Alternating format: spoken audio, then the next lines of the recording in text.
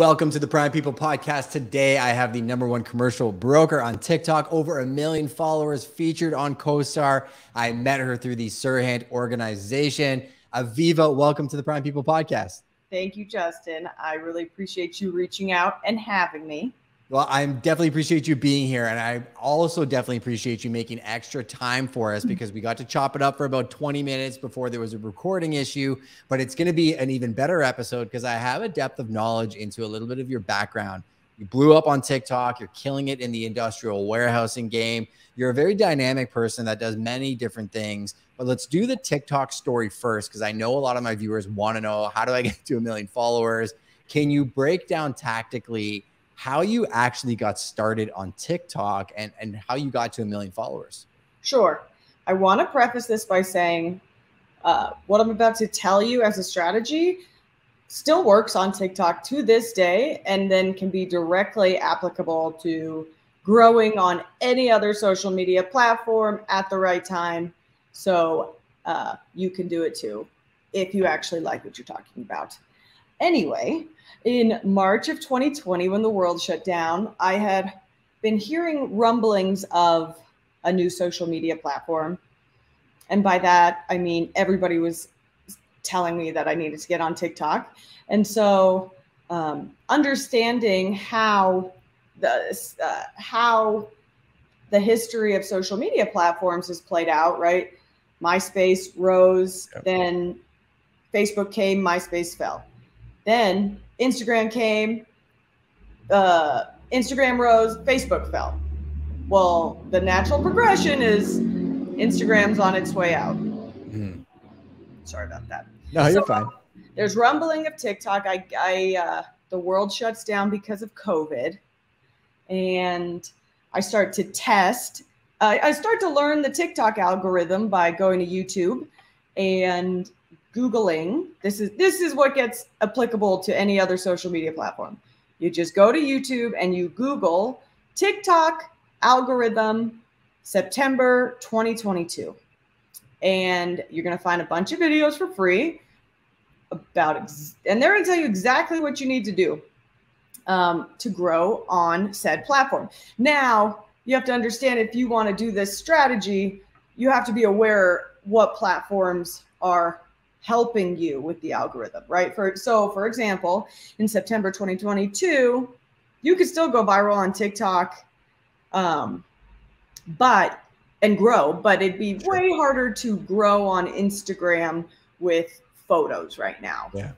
Or pretty much grow on Instagram in general. So you have to have and the way that you figure out what social media platform is coming into play is just Googling that too. So YouTube University graduate over here, started learning the algorithm, posting about my precious one-eyed cat. And that was in March of 2020 when the phone stopped ringing.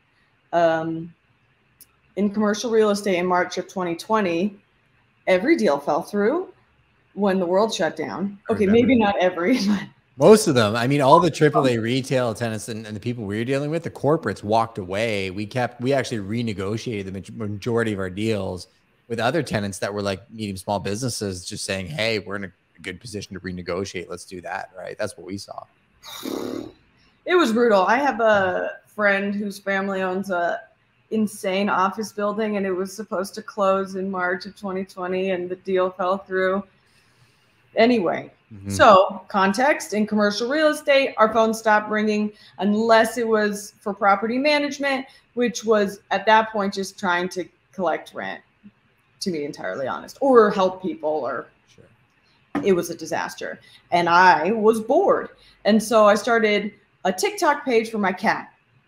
And I'm testing, I'm learning the algorithm, seeing what works, seeing what doesn't work, seeing what features work or why they work.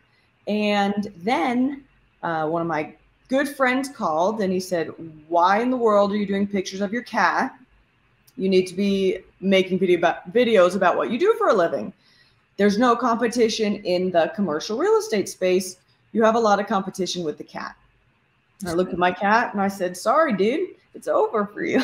Poor guy. Oh my gosh. You're fired. You're fired, Harry. Too many cat videos on the internet. I think we all know that.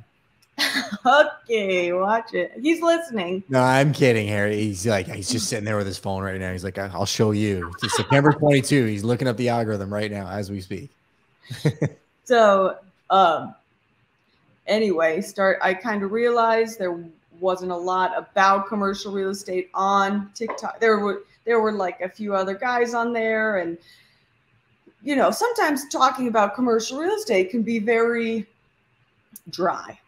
And so I found ways to deliver the information in a way that were less dry, and people like, I learned that there were a lot of people on the internet who want to learn about commercial real estate because it's an extremely gate-kept industry, but it's changing. And we're going to talk about that later in this podcast. It is actually, yeah. Actually, in our previous non-recording, I kind of went off on a tangent about commercial real estate. So maybe good we didn't record that. But you know, what I think is very interesting is you go on YouTube, you start learning about the algorithm. Did it take a level of discipline for you to keep up a cadence of testing? Like, how did you start doing something you didn't do before? Because I think a lot of people will do it once and then they won't do it for a week or two and be like, it doesn't work. Okay, sure. Well, let me tell you a little secret about social media. It is a long play. Yeah. But so is commercial real estate. Yeah. So I've got these two, personally, I've got these two things I'm really devoted to: commercial real estate and then marketing commercial real estate. And I suppose what I'm saying is I know a lot of people will post once, twice, 3 times, nothing happens, and walk away. Yep. And like, for context, I was at the beginning of like my TikTok career, it was like 4 to 8 times a day. Wow. And a lot of it is testing, seeing what works, seeing what doesn't work. I noticed that TikTok is like extremely not landlord friendly. And when I would post a pro landlord TikTok, I would get ripped to shreds.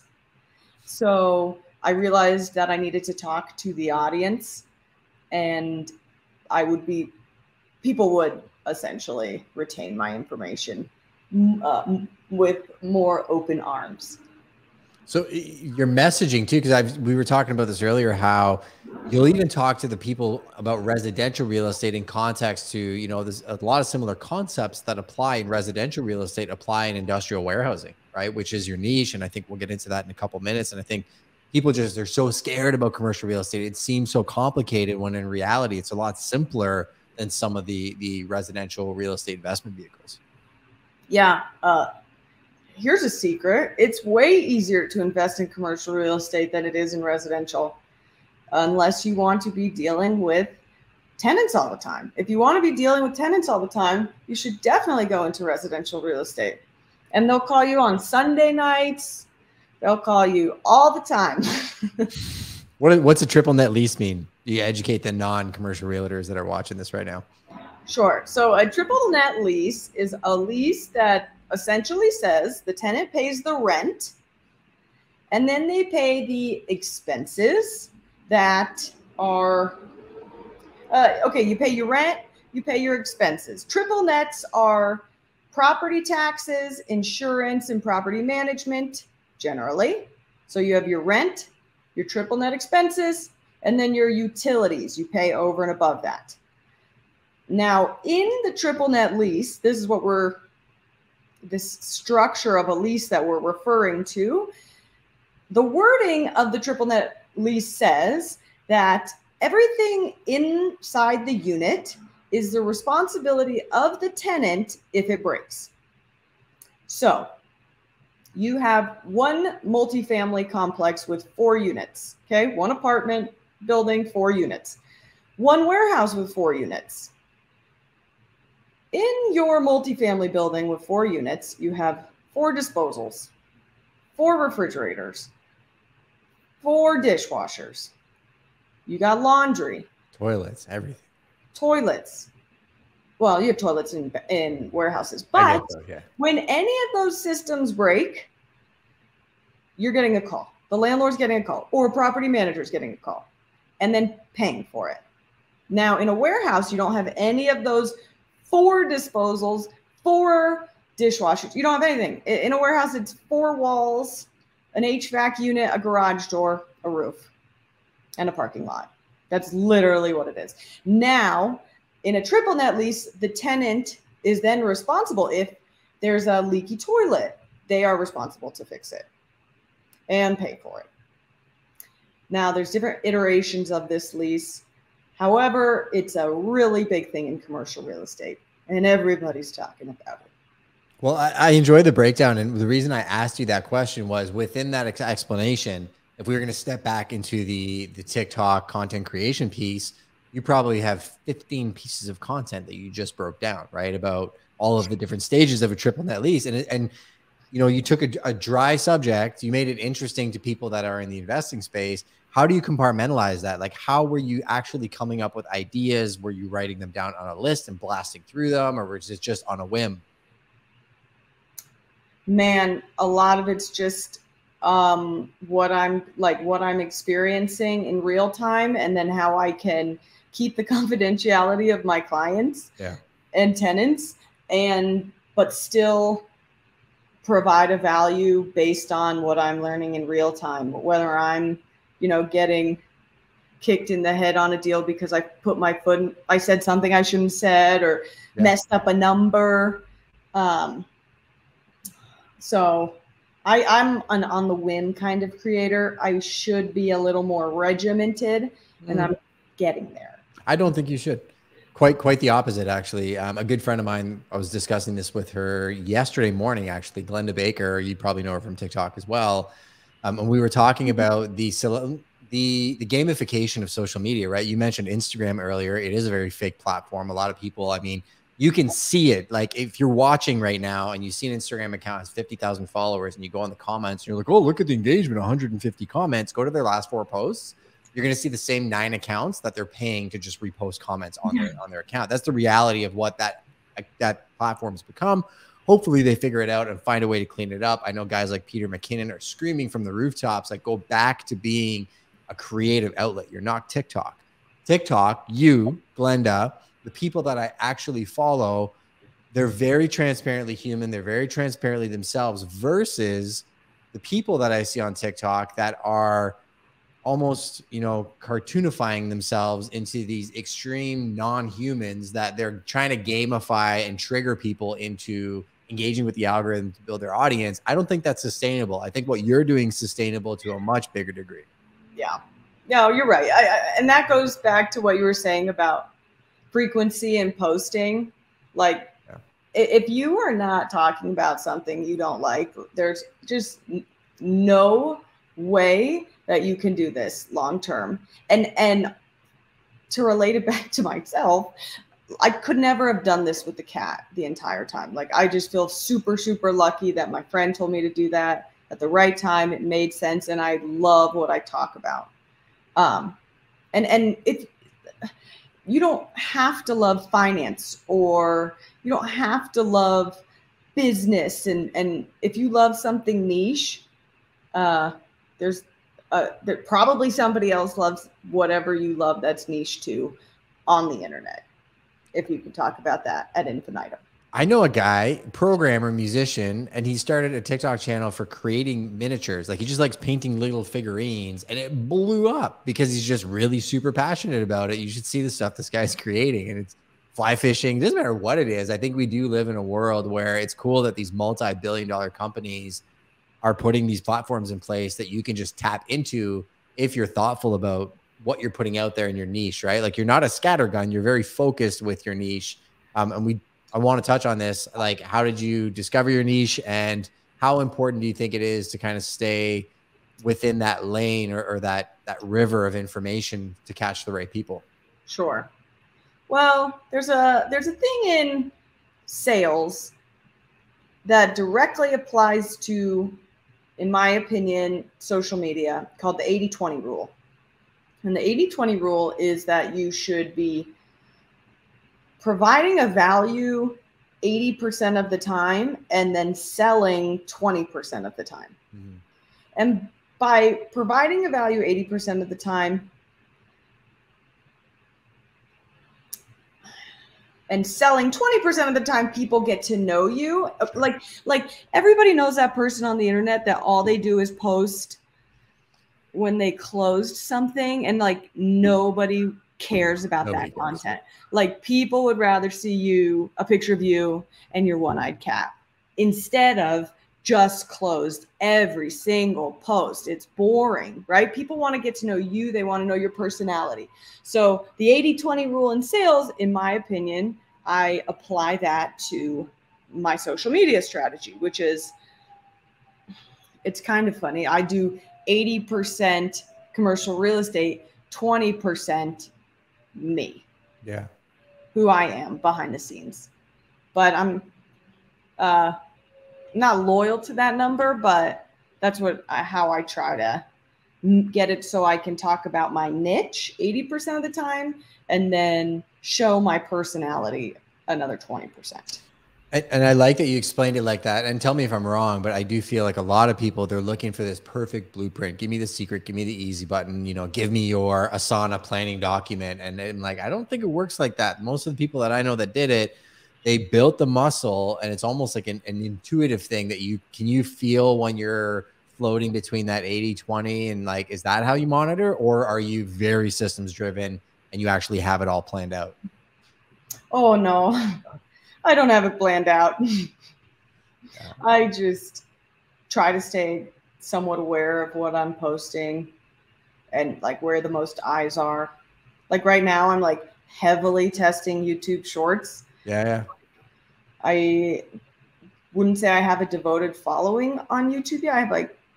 I've grown in the last 2 weeks because I've been posting like a maniac because I heard that algorithm was popping. Mm-hmm.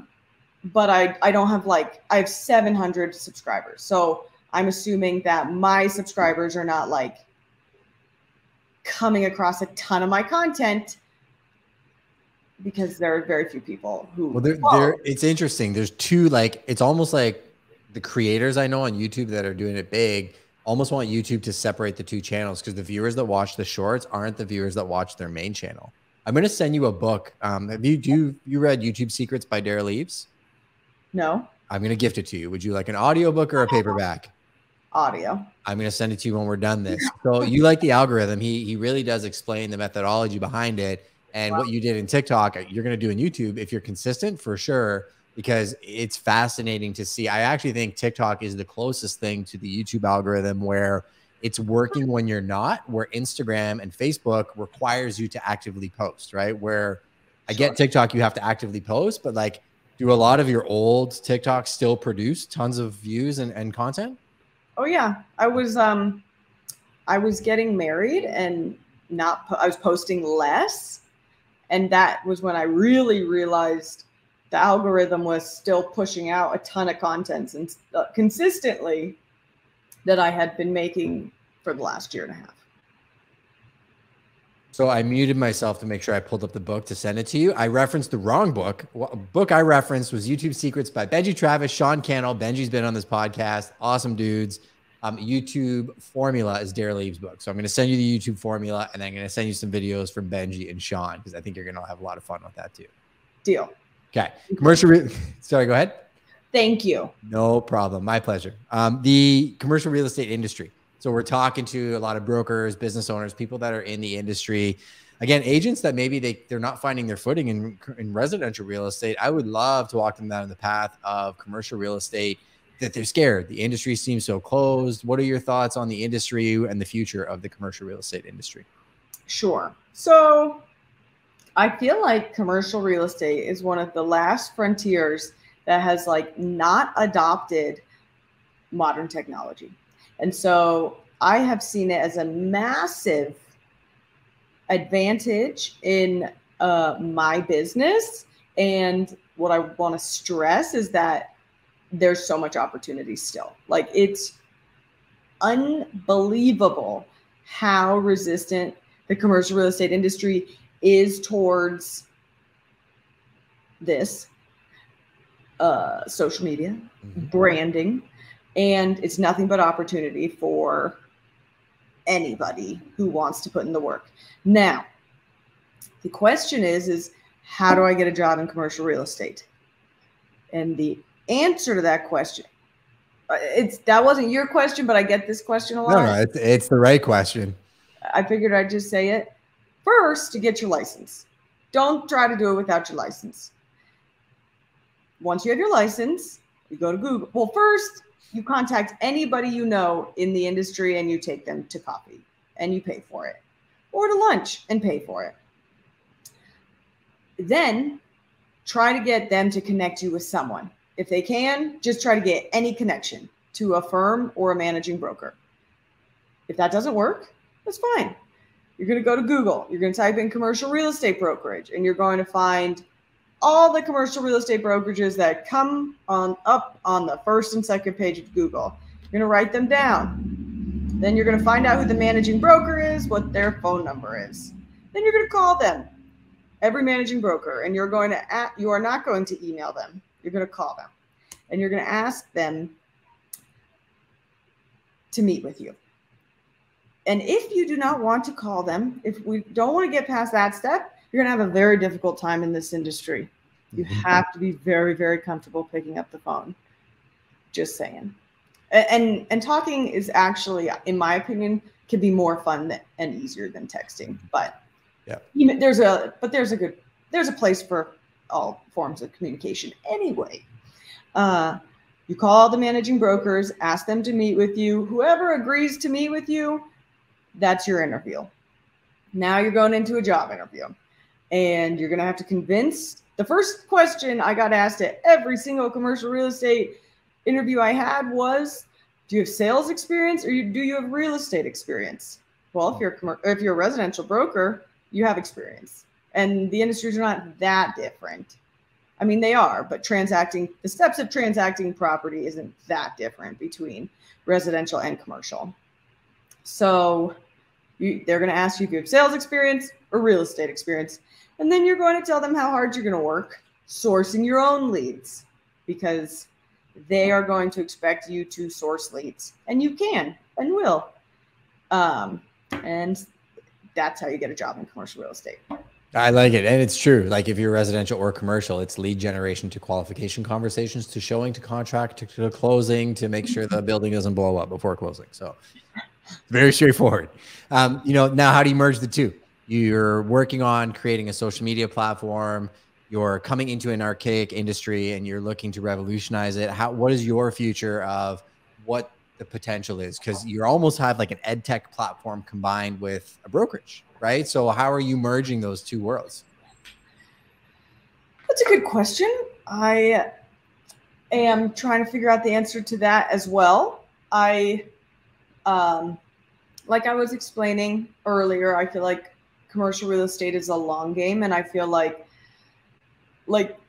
the exploration of the power that the internet has had on commercial real estate, I feel like we've hit probably like 2% of like realizing the power of commercial real estate on the internet. And so my plan is to just test everything, doing everything in the industry, and just continue to see what I like, what I don't like. I noticed I like education. I didn't know that before I started talking to people on the internet about commercial real estate. So there's, like I said, there's just so much opportunity. Yeah. I've got a brokerage. I have a membership, which is like a course with live calls that I just dropped, and just funds in the work. And meanwhile, brokering all day, trying to lease and sell things. So it's just testing and seeing what you like and what works. And that's my plan. I like it. You're kind of gamifying your life, right? I think that you're integrating things that you have a passion for. When you say live calls, are these like cold calls or calls with tenants that you have recordings of? No. So this is like a Zoom call, like a group Zoom. Oh, okay. Yeah. That makes sense. Yeah. With like guests and live deal analysis and a lot of just fun, different ways to interact. And like quite literally, my goal is to like have a network where people can make deals, like literally like a social network for commercial real estate, where it could be like, I'm searching for this, and somebody could be like, I want to sell that. And they can talk like a Facebook. That would be, I don't know, that'd be cool. Do deals on the internet. I said to you before we were recording, like I'm going to be at a big investment seminar with people that are interested in this type of stuff. And it's fascinating because, you know, the network that's ran by these two partners I've been working with for years, they have an interest in the States. Like we do live in a global village where there's no reason why somebody that's watching this podcast that wants to connect with you can't use me as a conduit, right? It's half of why I do these conversations is I'm just a people connector.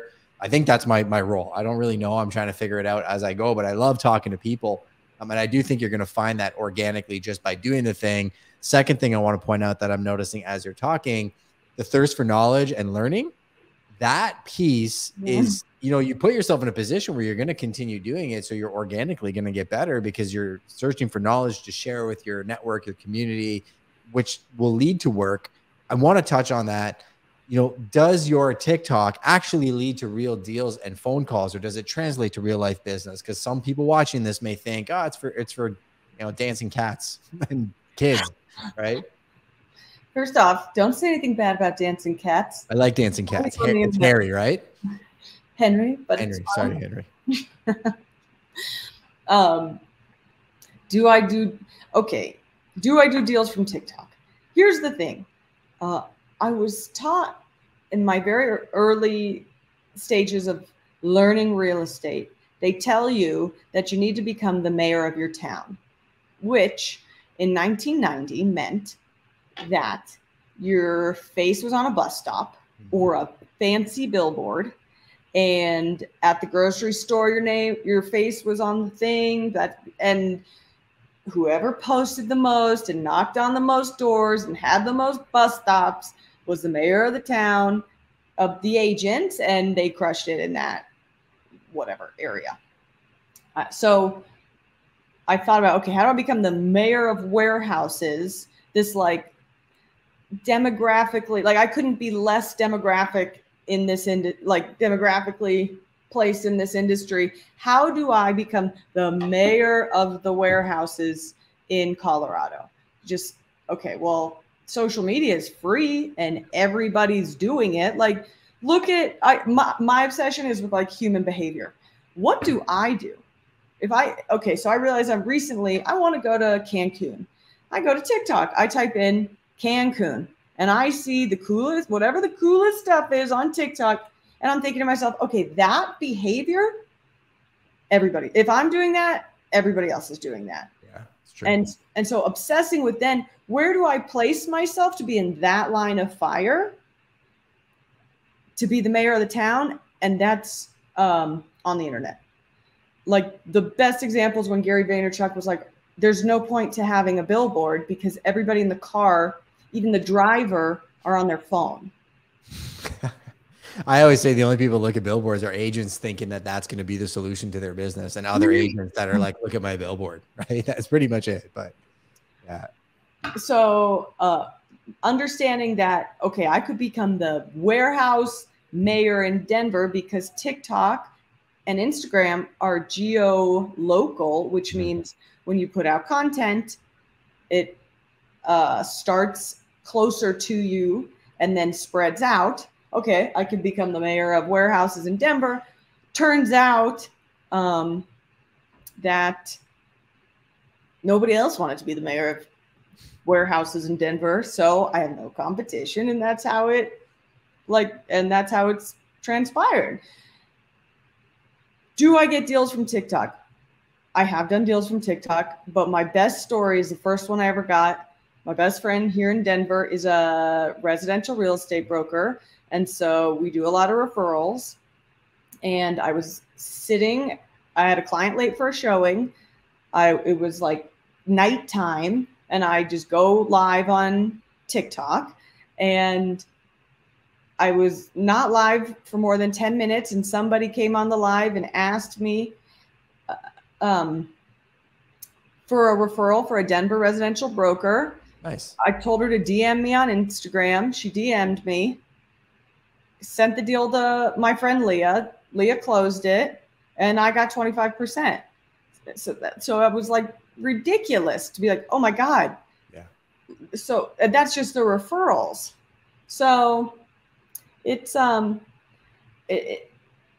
I am not selling warehouses daily from TikTok, but I am definitely getting business, and I have started the process of like becoming the warehouse person on the internet. That's like that, you know, instead of my town, now it's the internet. And I don't see myself as anywhere near there. Like, I think it's a life journey, but I like sharing my story online. So just gonna keep doing it. I love that answer. You definitely saw like a latent indicator that, you know, there is value in the platform and posting, but that's not your end game, right? I think a lot of people, the reason I asked that question, a lot of people are chasing, I need the followers, I need the views, I need it to turn into actual business. And they're doing it for the wrong reasons, where you're genuinely doing it for the audience, zero expectation of return. And that's when the return actually comes. And it can come in form of building side businesses. It can come in forms of things that you never thought were possible, but you're truly authentic and you're really doing it for the right reasons. So that's why I brought you on the podcast. I saw that when we talked with the SERHANT crew, right? Well, the thing is like, as a consumer, right? This goes back to thinking like the consumer instead of thinking about your best interests. Yep. As a consumer, the type of content you want to consume is going to be beneficial for you, right? So why would I put out content that's not going to be beneficial for people watching it? They're not going to follow me. They're not going to want to watch it. So instead of making content that's good for me, I make content that's good for you. And then you, as a result, will want to follow me. And I do that through value add content, right? The content that I put out is valuable to you because I'm talking about a leasing strategy, how to negotiate your rent with your landlord. You could probably show somebody that tip and it would apply to them. Mm-hmm. The whole strategy is value add content. The other strategy is entertainment content. I'm just not that entertaining, so I go for the value. I disagree. The Kim Kardashian post you did would say otherwise. Okay. Yeah. No, I can't. That was a good one. And audience watching, you're going to have to go to her TikTok to actually see that post. I want to value your time. I'm going to ask you a couple rapid fire questions, get you out of here. I'm going to get you in for that investment mastermind down the road. I'll introduce you to some awesome people. Definitely appreciate you taking the time and doing the extra shoot for me. I'm up to this rapid fire though. Let's do this. Up to this point in your career and life, what is the greatest lesson you've learned? The greatest lesson is always do the right thing. I love that answer very, very much. And somebody like you that probably has a good idea of what that, 80-20 rule is, or your 80% skill set that you're a black belt at, 20% of your brain is probably learning something. What are you learning right now? Right now, I am learning podcasting. I'm learning about podcasting. I'm learning about the TikTok, I'm learning about the YouTube algorithm. I'm learning about how to make a converting website. I love that. And if you need somebody to help you syndicate your podcast, I have an amazing guy. He's ultra affordable, and I'll make that connection too. Let's go. Thank you. Yeah, I got you. Number 3, how has failure shaped your life? Failure is the cornerstone to all my successes because you can't have success without failure. So failure is how you learn. Failure is how you refine. Failure is how you get better. And you cannot be successful without failure because it's just part of the build. It's part of building a foundation. Like, I couldn't come on here and just start talking about commercial real estate if I literally didn't know anything about it. I had to build a foundation before I could talk to people about it. And that applies to anything. Yeah, no, that's true. And you definitely couldn't come on this podcast if it wasn't for Henry. So shout out to Henry out there. Last but not least, for you making the time for my audience, how can I add value to you? Where would you like me to point them? Would you like to just leave a message for everybody? My platform is yours. That's very, very nice of you. My name's Aviva. If you want to follow me on TikTok, my handle is Real Estate Source. If you want to reach out to me directly, my email is Aviva, AVIVA at warehousehotline.com. And I hope to hear from you. And I really appreciate you having me. No, you're the bomb. Like I said, I like real people. I am not for sale. Nobody can buy their way on this show. And everybody go follow her, tap her in, thank her. And if you learn something, jump in the comments. Let us know who you are, where you're from. Hit that subscription, that notification button. And if you want to hear the audio replay, we are syndicated on all podcasting platforms. Just search the Prime People Podcast. Aviva. And like I said, go follow her TikToks and let us know what you think about that Kim Kardashian post. See you on the next one. Thanks, Aviva. Thank you so much.